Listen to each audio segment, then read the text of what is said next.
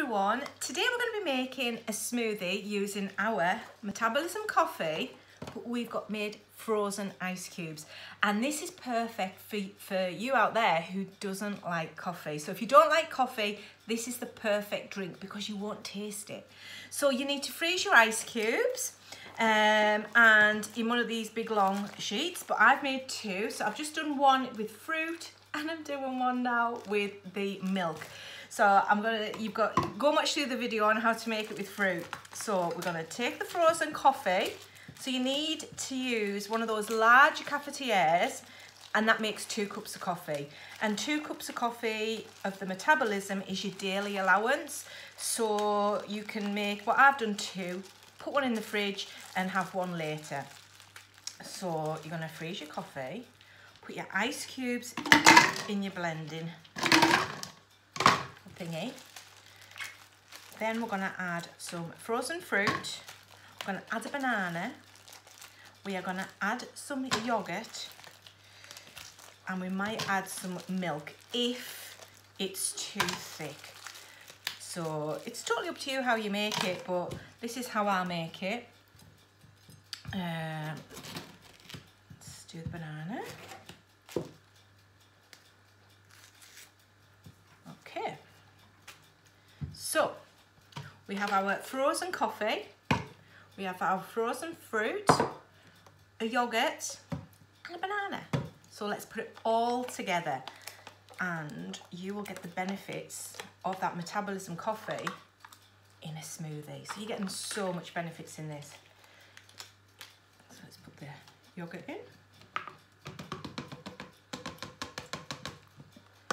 Put some fruit in. And bearing in mind, if you put a lot of fruit in, it's going to go thick, so you don't need too much. Let's put another bramble in there. Put banana, and again, it's just going to thicken up, so that will do.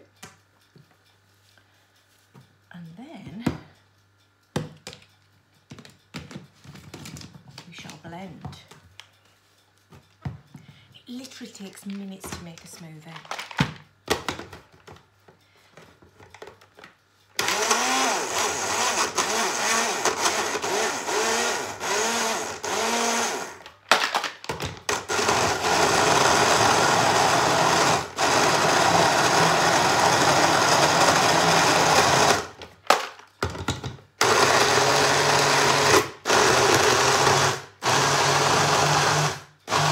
So good for you as well. Give that a bit of a stir and a shake. Put a little bit of milk in because it's just a little bit thick. Ugh, got it everywhere. Two.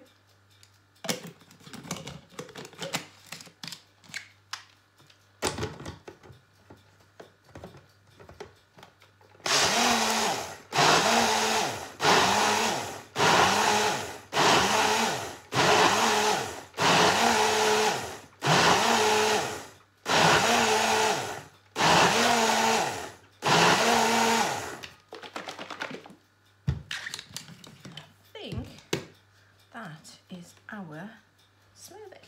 So I'll just move this, pour it into the glass. Perfect smoothie. So grab your metabolism, freeze it, and get busy. See you later.